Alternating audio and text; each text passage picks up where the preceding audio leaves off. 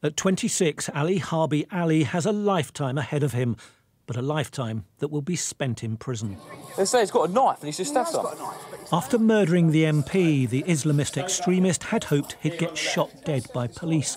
Mate, drop the knife! Drop the knife! But the brave officers who arrested him didn't have guns.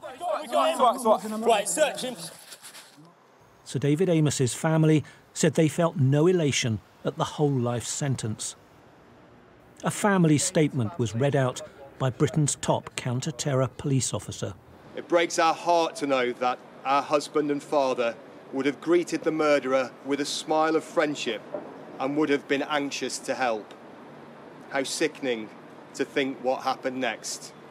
It is beyond evil.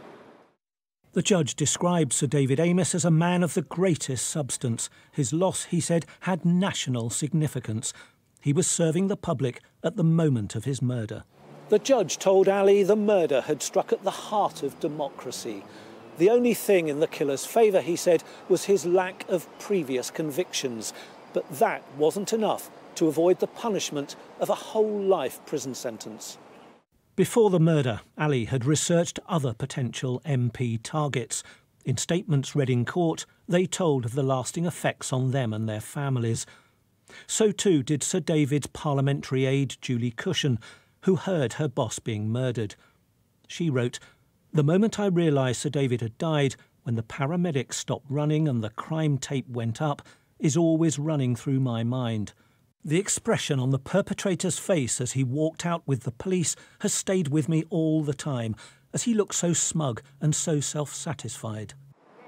After the sentencing, the debate over MP security continued. We have to have a balance between looking after MPs and preserving democracy, but at the same time making sure that a representative is always available to his constituents. As a teenager, concerns that Ali was a potential extremist were not pursued. Police have reiterated appeals for information about any individual considered at risk of becoming radicalised. Martin Brunt, Sky News, at the Old Bailey.